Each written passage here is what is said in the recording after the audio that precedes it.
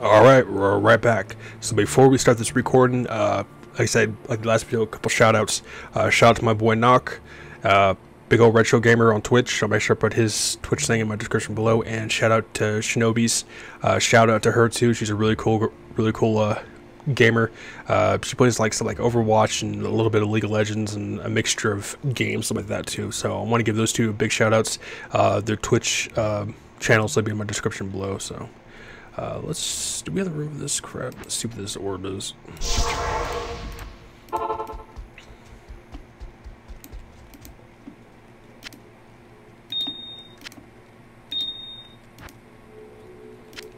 Ooh, do apologize there.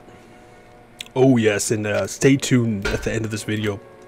It'll fade into the bonus one where I will be doing a revealing of that extra crap that's on my sorceress that I was gonna do that just never got to reveal. It's like all rares and uniques as we normally do for like an item reveal. Oop, I almost went to start that time. It's one of the most important things that we're gonna keep reading to do.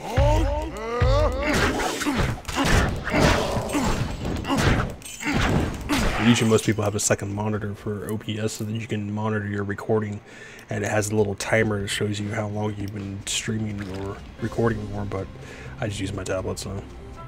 But we're gonna get some rattlesnake boots and then grab an amulet on the way. The sun has never shone here.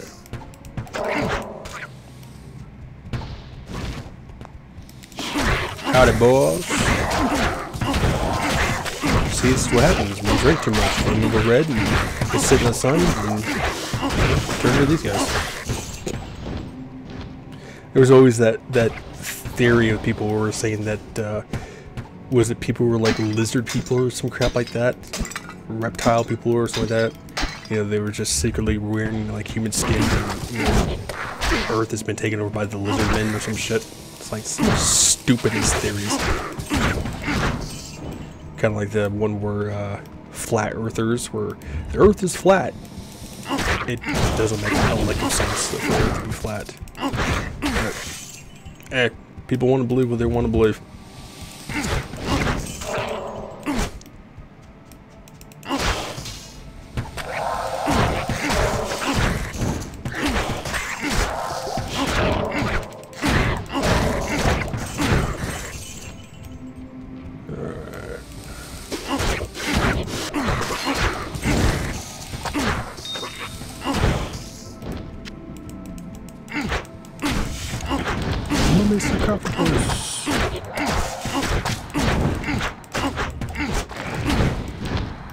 Alright, I got a word challenge for you guys, and I've always spelled this wrong and sometimes I spell it right. I know it's a common word that a lot of people actually spell wrong, which they think is spelled correctly. In the comments below, don't look it up, spell the word restaurant. It's one of those words you think you know how it's spelled, and then it's like immediately autocorrects. You know how to spell it correctly without looking it up, put it in the comments below. And let's see how many people actually spell it right.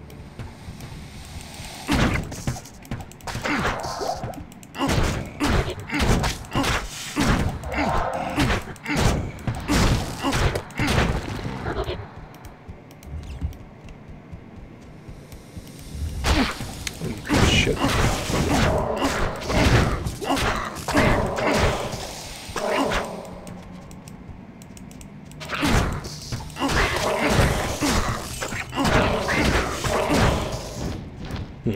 More spears.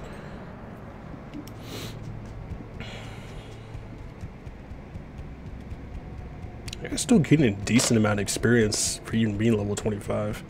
Since we should technically level 25, you should be in like at the end of Act 3-ish to beginning of Act 5. I believe I believe Diablo in like normal difficulties. I think Mephisto's like what, level 27 or some crap like that. I think Diablo's like 30, 35, somewhere there. Builds up at the max level in number of that's like 40, 45. That's the reason why he's such a pain in the ass to deal with. But I do not remember. Oh, and we did check out I did a full test with the whole tankreds thing. I might have said in my other video.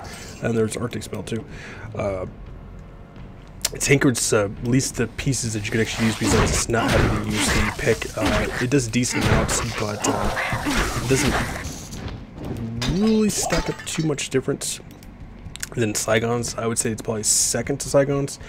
You get more damage, but you're actually sacrificing quite a bit of your resistances. That was like half my resistances just for a bigger boost in damage. So it's like, if I was rocking the full set, which requires having to use that military pick, it might be a different story.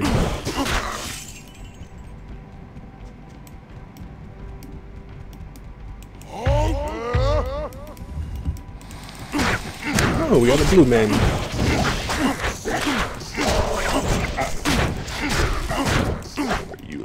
What do we got here? Hazeren the Unholy.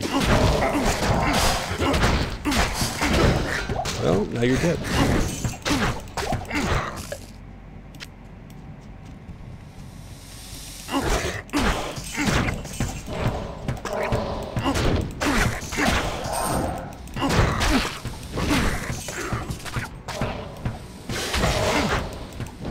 I mean, he just hit me for like 6 damage.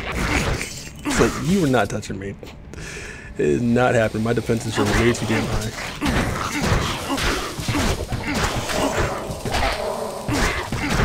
He didn't even put a dent in my health. Which means usually with like even a normal difficulty, claw vipers can still mess you up, even though high enough defense or a good chunk of health, they can still mess you up if they continuously just knock you back like a goddamn pinball. But since the Barbarian and Paladin are usually the most tankiest characters there is, I mean, you stack up gear enough and they ain't touching you. Especially if you have something like Attacker takes damage, you just continuously stack that up, which is just a form of thorns. You can easily wipe out enemies. We just scoured this entire goddamn map. What the hell?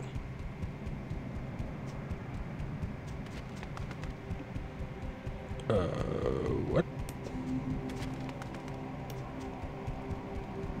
Scott. Oh, we missed that one goddamn area right over there. Hey, let's give you a poisoned shrine in a physical combat area. You may come across 1 or 2 sarcophagi, just in case. It's like, thanks, game. Oh, and I think about this too. Next Monday there will not be a movie or game trailer reaction because I'm going for my driver's permit on Monday. So I will pretty much be gone most of the entire day. So that'd be the Monday you guys will not actually have a video. So.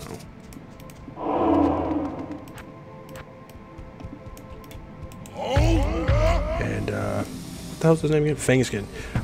He can be somewhat kind of tricky to new players because most new players get a decent amount of gear will tend to overestimate him, and because players get enemies get more difficult the amount of players you have in the game. Because of Fangskin being lightning enchanted, he can seriously do some serious damage to your champion if you're not careful. But even with high amount of lightning resistance, it's best to try to like kite him along as best as you can. I mean, he barely touched me for 80 damage, maybe 30-ish damage with that.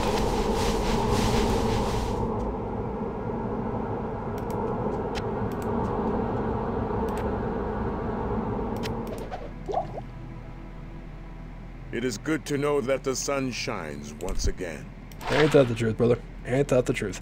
We have enough of these little charms anyways. I usually just end keeping them anyways because they help out for quite a bit. For like beginning characters, but after that, I mean, just not really worth keeping them unless they give you like extra life or some crap. And we're looking at 9.5 minutes left, which should give us plenty of time to enter Arcane Sanctuary. Whether or not we'll actually get to the Summoner is a different story. Because we play the guess which way it is game. And usually 90% of the time you will be wrong. And back in the day when map hack was still a thing on Battle.net, that's what a lot of people used, to where it would automatically show you where the quest area was. So like summoners placements, you know, there's the 4 different areas, and map hack would automatically just show you where his place was, so you didn't have to bother with the 3. And that's what people were using to rush people through all up to hell difficulty and get high ruins and crap like that. But Blizzard said no, that's the form of cheating and you're not allowed to use that, and started banning people and stuff like that, and people had to play it more secretly and stuff. But I've never used map hack. I just did the old-fashioned way. If you have fast cast rate, I mean, with the sword source, you just zoom through anyway, so it may take you like a few minutes longer than I normally would, but it ain't worth getting your account banned. And sometimes Blizzard, if Blizzard at the time they were nice enough, they may ban your account for a few weeks. Oh, that's not what it was. If they were really having an itchy trigger finger, they just permanently ban your account altogether.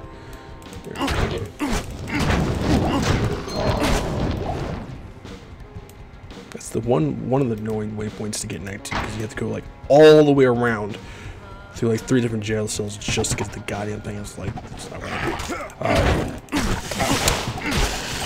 You may not be able to hear the music, but I have it turned down to try to equalize it. But this Act 2 music I actually like the best. I can't remember exactly what she was saying. I had to look it up because it's definitely a form of Arabic, but I don't remember what it was about. It's like one of the few like Diablo 2 ambient sounds. It's like very calm.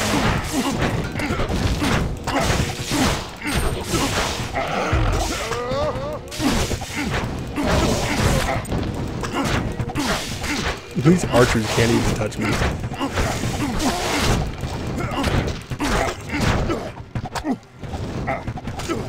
They do 2 damage a hit, and there's like at least 10 of them. So that's maybe 20 damage out of like 383 health. You ain't doing nothing. Please, just sit down. Oh, this is not even the right way anyways, bro. We were in a pause to level 3.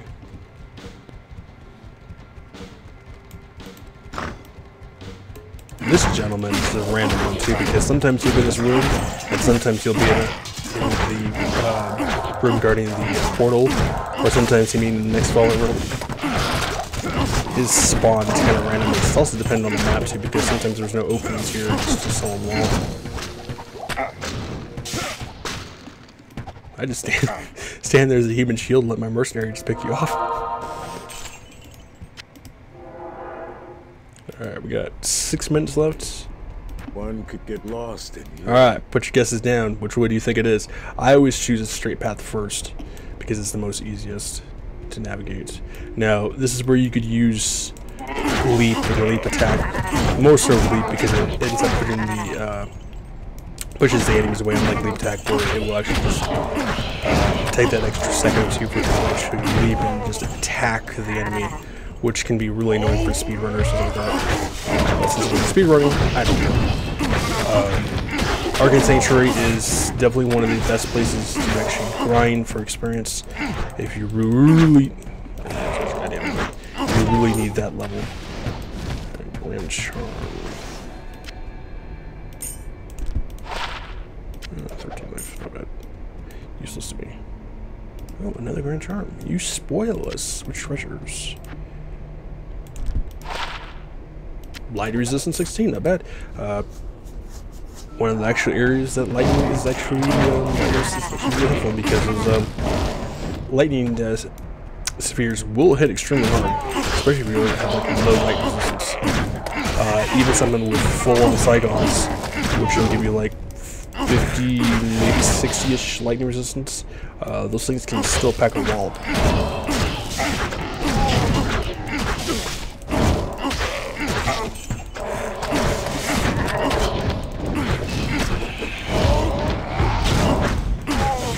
Another Grand Charm.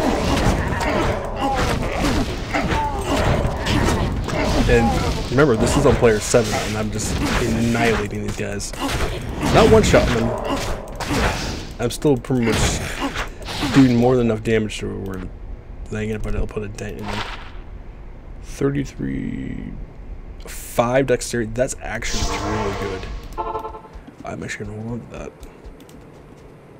I don't think they'd be better than anything I have. 24 maximum damage, 50 poison resistance, 40 attack range.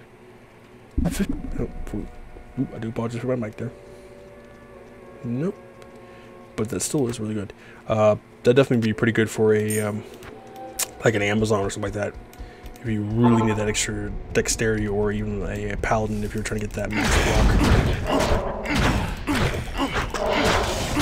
Which is kind of funny in the sense the way that they said that, because 75% is actually the max block rate you can actually get with, doesn't matter which shield that you use or that dexterity you put in. But enemies like Diablo, Bale, Mephisto, some of the big time bosses like that still have a 95% chance to hit you, so it's just that reduction of your block rates. No matter what, in the end, you still have about a 20% chance to block.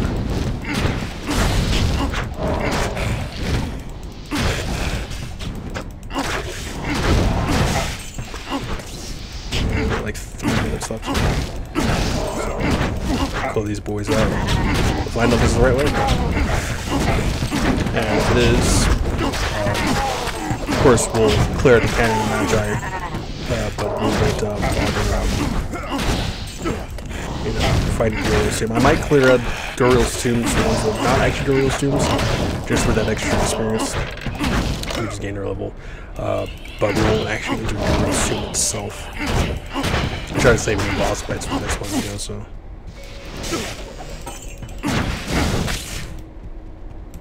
See how well she clears out these guys. He hit me for a decent amount of damage.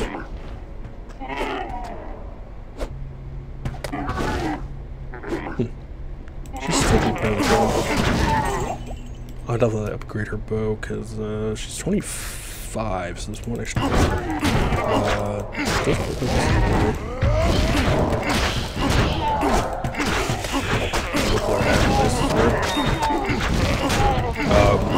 We don't get to summon her, that's fine. Then basically what I will do is I will just clear Arcane Sanctuary anyways. And once we find the actual summoner's path, then I'm not going to go beyond that. So it'll allow me just to grind an Arcane Sanctuary and any extra experience with that. And then we'll, after that, the next week following videos, we'll proceed to actually kill the summoner and Duriel himself. So we're sitting about a minute here. So let's go get I'm gonna end the video here for the Barbarian, and then it's gonna fade over to my sorceress, and then we'll identify all of that other crap that I have that's been stored away for the longest time, and then the video will end for that. Alright, so stay tuned.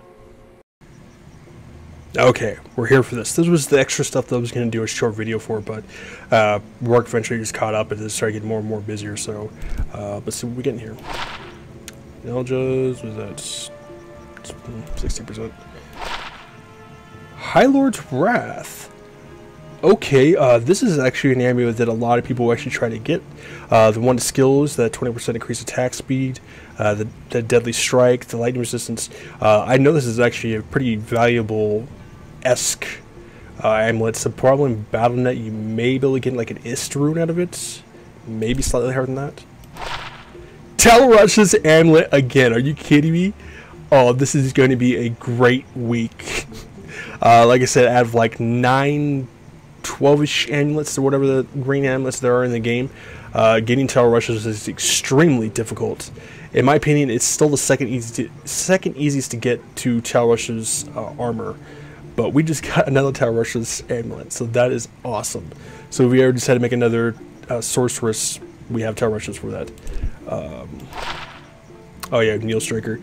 We do have this on my Barbarian that I'm going to be eventually giving to my paladin, which we'll eventually be doing once we actually beat the game with our Barbarian.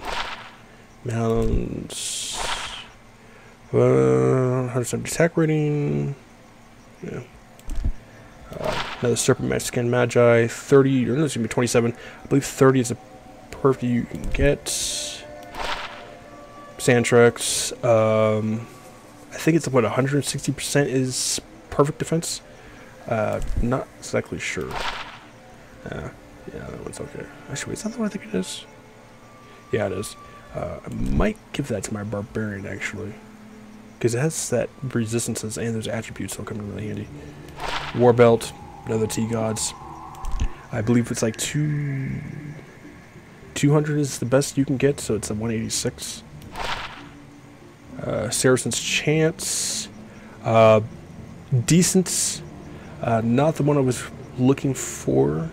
We're looking for a is it Cure? No, it's Mars Kaleidoscope. One we don't actually have. Necromancer. It's not bad. Oh, that's a pile of crap. That's like immediately getting sold. Oh, faster cast rates, which is useless for an Amazon. Decent resistances, for not bad for low level one, but kind of useless. Garbage. Another Trains Belts. Never got Trains Built on BattleNet, but now we have 2 of them on single player. Ithros. I gotta worry about that, so we have another one of those. Garbage. Garbage. Cyberbs. Don't need that. Garbage, especially with a little 65 ring, that's just not even worth it. Chance Guards, 27. Ooh, that is ugly. 40% is the best you want to get. Garbage. Another mount. More of this goddamn. Oh, another mount that's in here. I'm trying to sell these damn things. They're completely useless. Sell that too, because I already have one. More crap. What do you know? More crap. 2 to War Cries. Oh, let's see. The resistances would have been a lot better. That was like resistance like 13, say like 15, 20 to mana. That'd be really good. Yeah, I guess I can hold on for it now, but that resistances would be the real killer for that. 2 combat skills, 15 strength. That's not bad for a little 30 amulet for especially for a paladin. Garbage.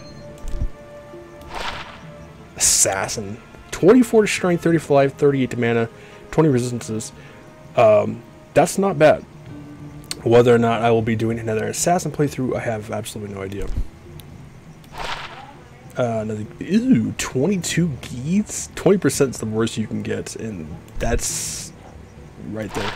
Another Chance Guards, 27. Ugh, get that garbage out of here. You may hear my family in the background, so I do apologize. 1 to War Cries, 15. That's not bad, especially level 33. Shapeshifting. We already did our shapeshifting druid on hardcore mode. If you haven't seen that, go check it out. Oh yes, the war hat. God, I don't remember where the hell I got this goddamn thing. I think it was like Mephisto or something like that. Or was it cows? I don't remember. This was one of the ones that I actually kept. I was really excited for because I'm pretty sure I know what it is, which it should be kind of like Cow King's crown or some crap like that. I think it's like one of the 3 pieces that you can get from Cow King. Which I even looked up that even if you do kill Cow King unplugging, apparently you can still make cows. So you can farm as many times as you want. This is one of the ones I was actually saving for that period of time and then just never bothered identifying it because I got caught up with work and shit. Yeah, Cow King's horns, excuse me. 75 defense, half regeneration, attack damage of 10, 35. Ugh. For the level 25 thing, and as rare as this damn thing is, it's a piece of garbage. I expect something a little better. I mean, the attack rotate damage of 10 might be really nice, but that's really about it. That's kind of crap. Let's see here. 2 to passive, magic skills. Ugh, God. Passive is one of the worst ones you get for an Amazon. 15. Now the Jalas. Jalas is the best druid helmet you can actually get. There is Cerberus's Fang, or whatever the hell it's called. That one, I'm pretty sure it's more used for PvP than anything else, but it's almost rarely, extremely rarely used. People will only use it if it's completely necessary. Otherwise, they go for Jala's main. And final one, Mastery. Get that garbage out of here. Level 60. Wow. Pretty sure that was everything. I just double check here. Yeah, it's like all our guardian angels and crap like that we have. Homunculus. Yep, okay, that's a bit of a shot. So, we got Tal Rush's Amulet, so that right there just pretty much made my week, so I'm kind of really happy about that. And, that's really about it. So, hope you've been staying safe, healthy sanitized. Make sure to drop a like, subscribe, leave comments below, and, leave a comment below. Do you still play the original Diablo 2 or original Diablo 1? And do you think Diablo 1 will ever get a remastered by Blizzard? And I'll make sure to check all those comments out. See you guys.